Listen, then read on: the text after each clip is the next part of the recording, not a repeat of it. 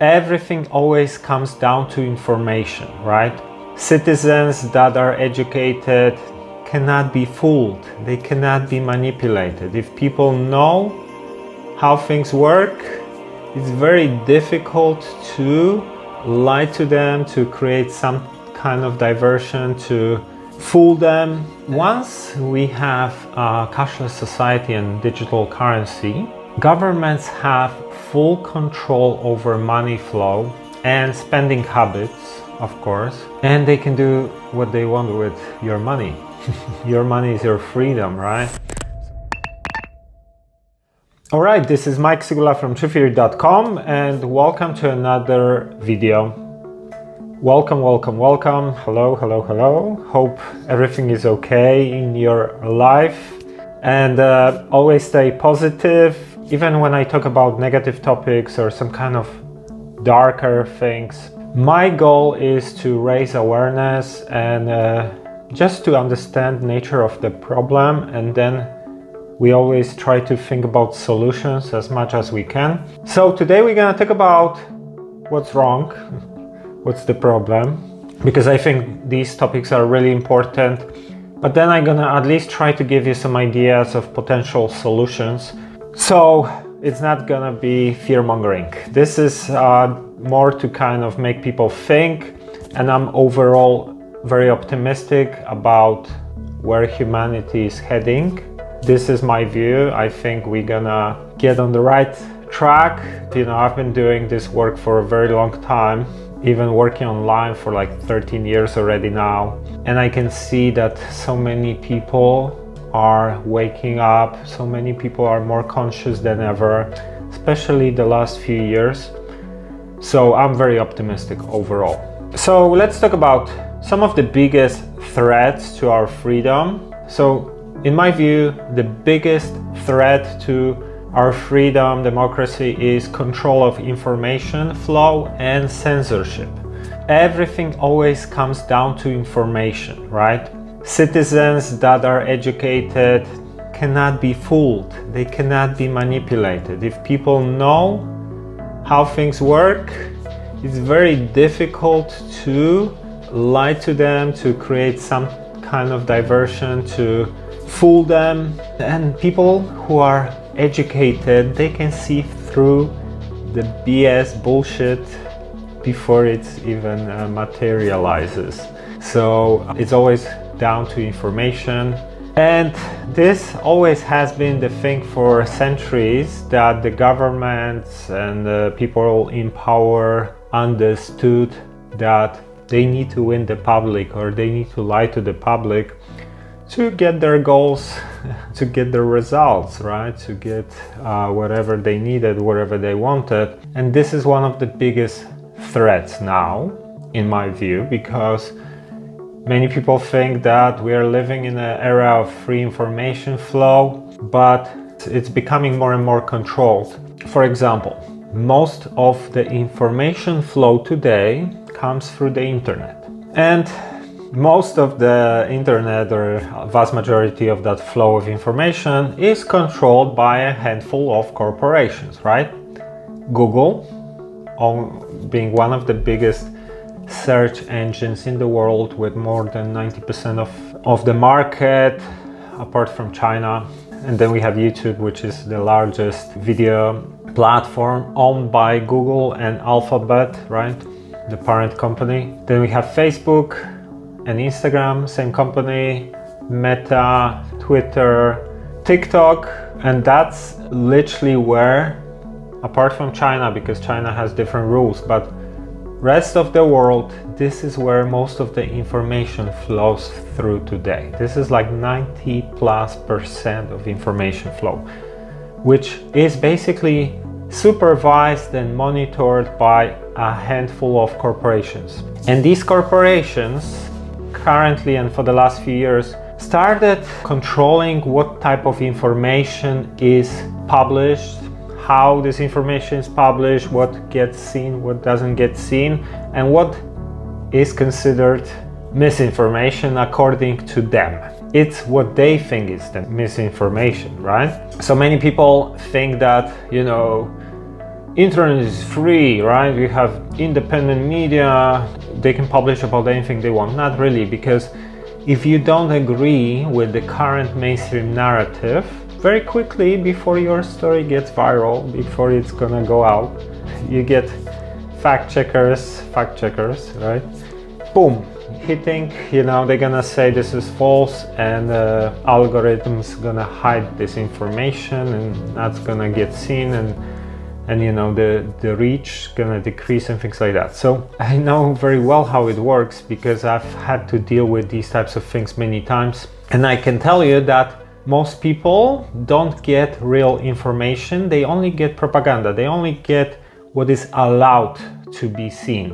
Anything that does not agree with the mainstream narrative is not allowed, and is quickly getting censored, hidden, and that's it. So we are hearing, for example, that governments are pushing that social media companies or these tech giants should be responsible for spreading misinformation, right, on their platforms, and maybe they're gonna be having some penalties, some kind of trouble.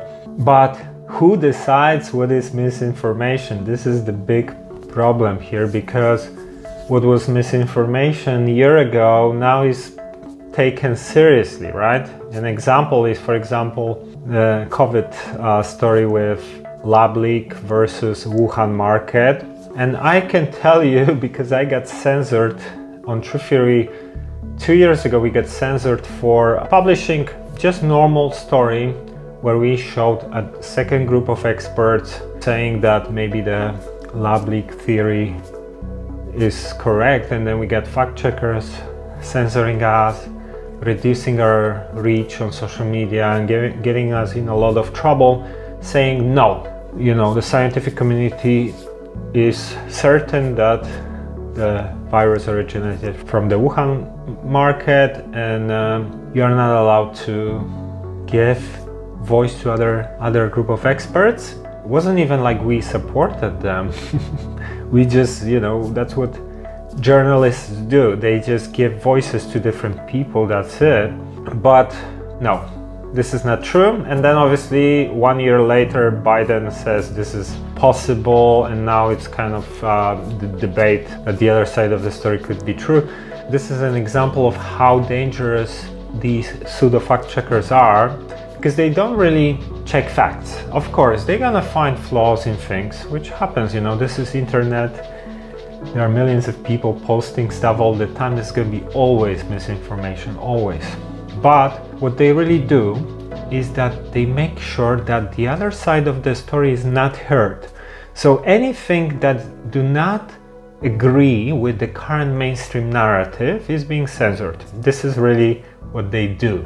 So it's not about checking facts, it's about making sure that the public does not see anything questionable, anything that is not agreeing with the mainstream narrative. Let me give you another example. So imagine like the story with, you know, 2003 invasion of Iraq, and the whole intelligence community claimed that, you know, Saddam Hussein has weapons of mass destruction, right? So preemptive strike, let's invade, right? And turned out to be a lie, a pretext for invasion, obviously.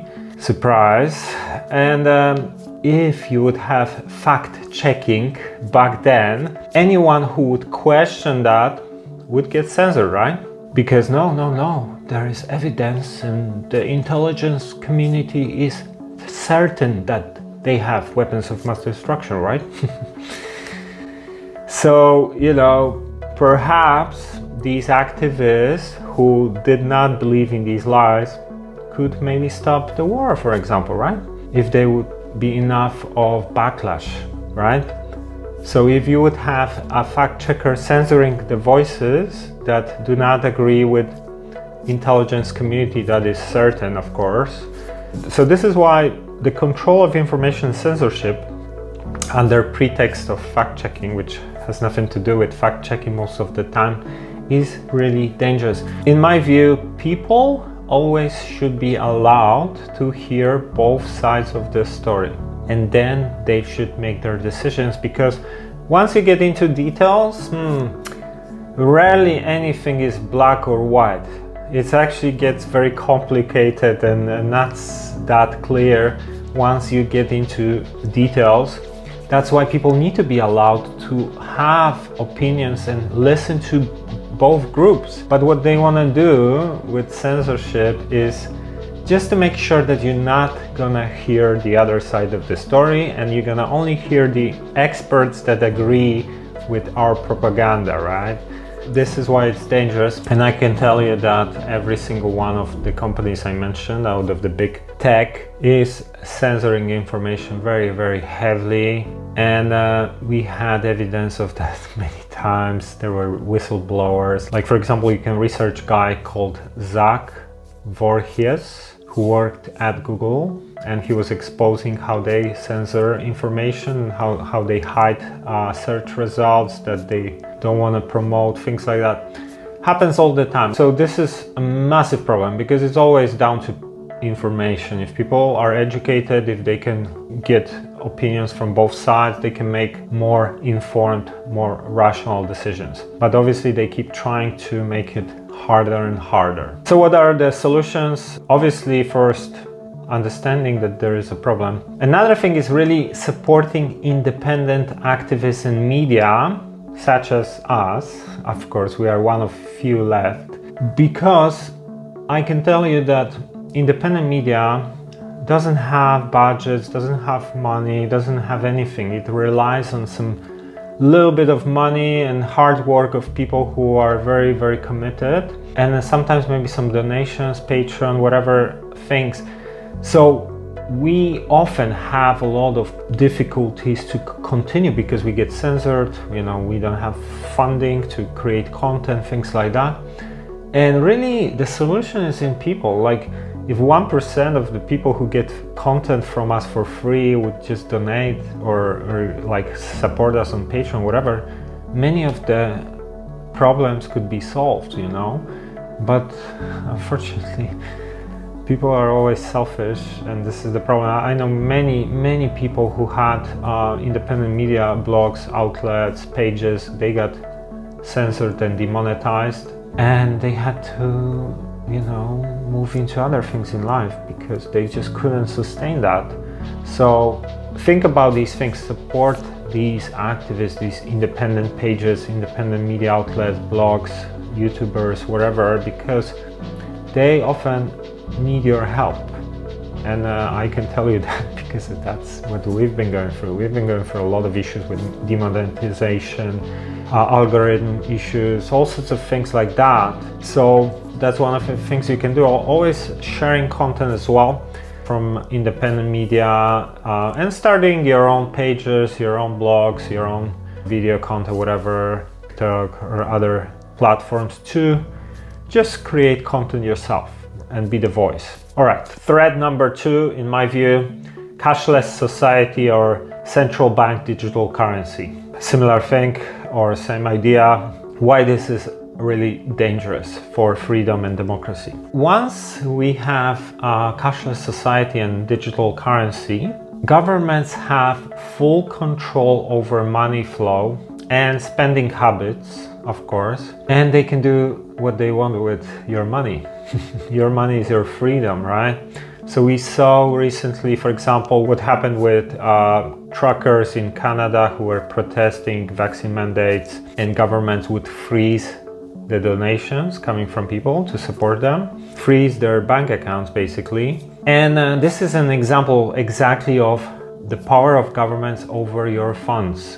Once you have digital currency controlled by governments and banks, you know, they know everything about you. They know how you spend your money, what you own, what do you do with your money, if you pay taxes, everything, how much money you have, and they can decide, they can block it as they want, when they want, if you are not a good citizen, right? Like these truckers peacefully protesting.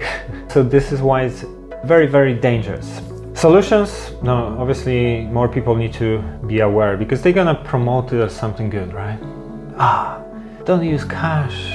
You just, you know, have a chip, just tap and boom, everything works well. So solution could be trying to use more cash for sure, because they want to eliminate cash basically and make sure that the money flows through their systems.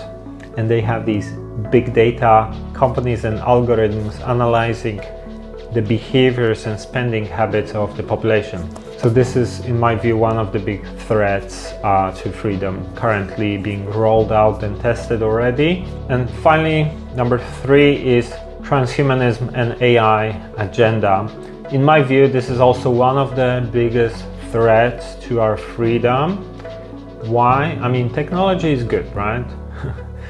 Technology helps us in many ways, but it can get out of hand and goes way too far. And this is exactly what is the plan. I've been hearing about these things 20 years ago. People were talking about microchips, how this is the big plan of the elite to microchip the population. And what do we see now? We see Elon Musk very nicely and swiftly presenting himself as this hero guy who is actually building a network of 5G satellites and the most advanced microchip that's going to be installed in people's brains to connect them all into his network, so he's the one in charge, under control.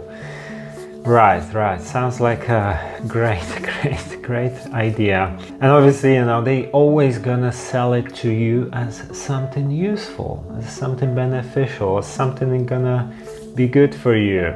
You're gonna stream music directly to your brain or watch movies.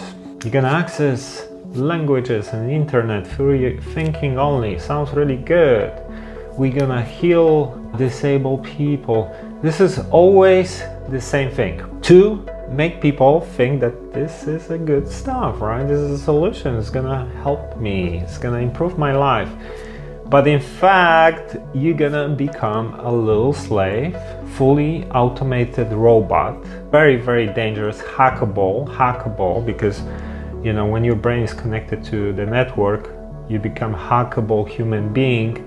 And then you rely on some guy who has ego issues all the time that's gonna be having a full control over you, like a real little robot, right? This is extremely dangerous on many levels. Have a look at some of my other videos, because I talk about this a lot. I see it as one of the biggest threats over the next 20 years, transhumanist agenda. Same with AI. Automation, for example, destroys jobs. And we are hearing that within a couple of years, most likely, a lot of the jobs will disappear. A lot of small businesses not gonna be needed. And then people gonna rely on universal basic income, right? I made a video about it. This is what the World Economic Forum talks about, that you will own nothing and be happy, and we're gonna own everything, right? So you rely on money coming from us, and if you're not a good citizen, you're not gonna eat. This is the plan. And it's connected with AI, because these systems like transhumanism, AI, and automation all are leading towards destruction of small businesses, making workers redundant, right? And then everything is in power of massive corporations and governments, and people just have to rely on them and listen to them. And this is never good. It's always good to have competition. We see what's happening when, you know, big tech is becoming almost like monopolies and they control the information flow. No, we don't like that. This is misinformation, right? You're not gonna watch that. So this is what happens when we give too much power in hands of governments and corporations. They now decide what you see that you're gonna do, and if you don't do what we tell you, you're not gonna eat, you're not gonna have freedom. No. We saw that recently with digital IDs and COVID passports, where people couldn't do basic stuff without having them. So this is always the same thing. It's just trying to push it one way or another. So solutions: raising awareness, making more people interested in these things. People need to understand why these things are dangerous. And supporting small businesses as much as possible, because only large corporations have enough money to develop complex systems and improve automation. So if you support Amazon, for example, you are allowing that to unfold because they destroy small businesses and they have all the money to create more invasive technologies. So supporting these people, especially like Musk, not buying Teslas, not investing in his companies, things like that, because they are really the ones developing these things. The more we spend money on small businesses, the more balance there is and the less of that can develop. This is one example, you know. I'm not saying it's easy because I use big business as well myself, but I think about these things more and more, and whenever I can, I try to have a little bit of balance, you know. Instead of buying there, I'm gonna go here, things like that. So it's about this kind of more and more people make these choices, more and more people are aware, and it's a gradual kind of thing in my view. All right, so these are 3 examples of, in my view, some of the biggest threats to our freedom, and there are obviously more. And like I'm saying, this is not fear-mongering. I'm overall very optimistic about where we are heading. I think people are waking up so much, more and more people are becoming conscious these days, and I'm overall optimistic that things gonna unfold in the right direction. But these types of videos are kind of to make people think a little bit more. Maybe some of this information is new for you. Share it with your friends if you can, so more people kind of start thinking about these things. This is not fear-mongering. My aim is not to scare people with these things. I want to just raise awareness so more people think about these things, and then they can make better choices to change the system. And I think this is how we can kind of collaborate. So if you want to support us, check out patreon.com/TruthTheory. You can become a little supporter. Your support is always appreciated, and we definitely need it because it's not easy, as I said, trying to create controversial content that gets constantly censored and demonetized. So thank you for watching my video, and please share it with others, and till next time.